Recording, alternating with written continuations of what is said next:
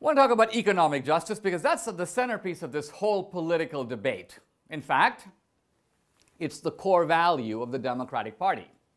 Fairness, right? Here's Obama. People should pay their fair share. Now, I agree, people should pay their fair share, but here we are on a college campus and it's very reasonable to ask, what does that actually mean? Obviously, if you start with Plato's Republic, you realize that people have different definitions of fairness.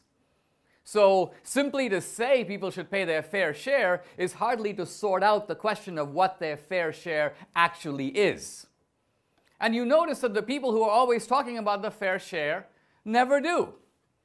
In other words, it's all right to be a liberal, but you should always think about the question, if I'm a liberal, in what society would I be a conservative?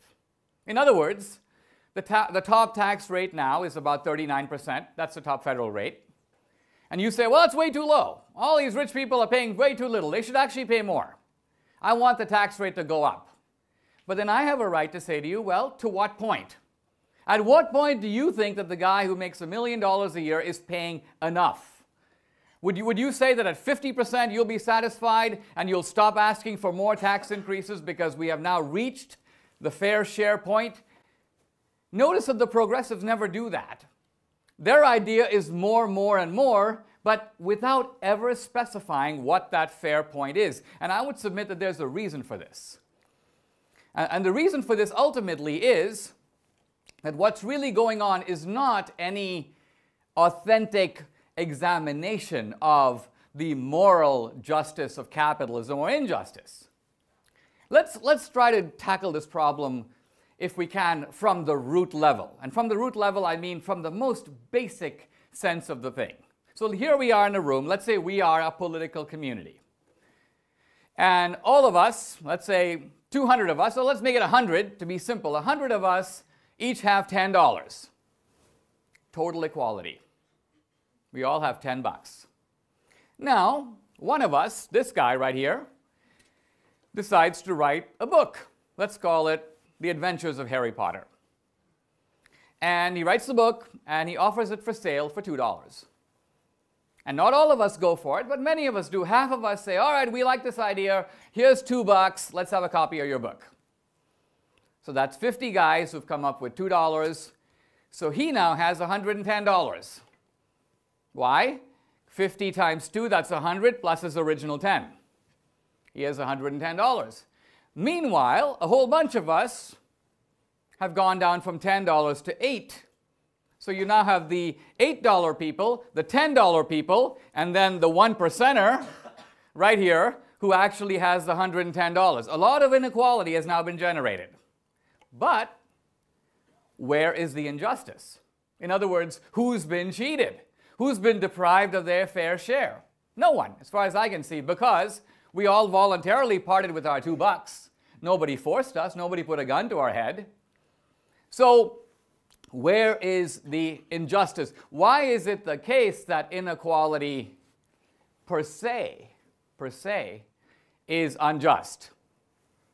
Now, I grant that we are living today in a time of, well, the economist Schumpeter called it a gale of creative destruction. Capitalism goes through these phases, and they usually are phases of technological upheaval. The whole economy appears to be in flux, and there's a kind of vertigo that comes with that. The last time that happened was in the early 20th century. Most Americans lived on farms. And so a huge transition in which suddenly a small number of farmers, 5%, could feed not only the whole country, but pretty much the whole world. So what happens to all the other guys who worked on farms? What do you say to them? How do you protect their jobs? Actually, America did not protect their jobs. We have some token farm subsidies, but the basic message to those guys was, you got to get off the farm. You actually got to get up and go do something else. And so Americans, a little hardier in those days than now, did that. But you might say, well, wait a minute, well, why is it the case that these entrepreneurs, these CEOs, who fly around in private jets, what gives them the right to make so much? Not just inequality, but the magnitude of inequality in our society. Now, I want to suggest that the CEOs who make this kind of, let's call it filthy money, i.e. huge amounts of it, are actually a subset and a very special type of entrepreneur. They're actually supply-side entrepreneurs. And here's what I mean. When you take Economics 101, they teach you about supply and demand. And what business really does is it supplies demand. So people want food. And so you've got Safeway and Kroger's, and they supply food. And you want cars. And so you've got Ford and you've got Chrysler, they supply cars. But that's not actually where the big profits are. The big profits go to guys like Steve Jobs. Why? Because they don't actually supply anyone's demand. Nobody wrote letters to Steve Jobs and go, hey Steve, listen, I got this idea for a phone. You know what? It needs to have apps. It needs to be connected to the internet. It needs to do this, it needs to do that. No. No demand. Steve Jobs thought of it before there was a demand for it. He anticipated the demand. Then he didn't just think of it, because lots of us think of great ideas and do nothing about them. He then had to organize making it. He had to take all the risk. By the way, none of the Apple employees take any risk. Because if Apple has a bad quarter, Jobs can go to them and go, hey, bad quarter, guys, give me half your paychecks back. Employees take no risk. They want a flat fee for what they do, and it's a one-time exchange. The entrepreneur doesn't do that. He gets paid at the end.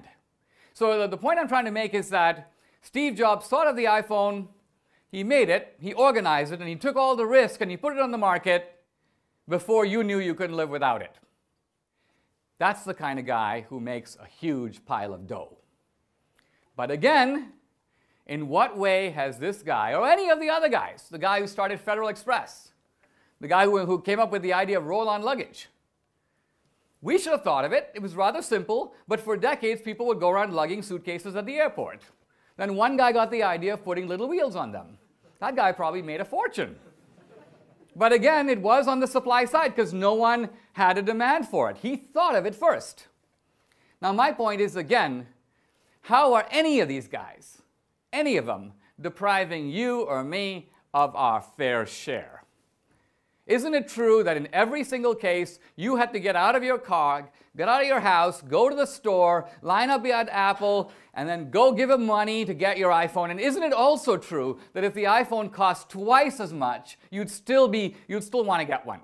In other words, you would pay far more than you actually do for this product. It's worth more to you than the $200 you paid for it. So at the end of the day, in what respect have you been cheated? You actually haven't.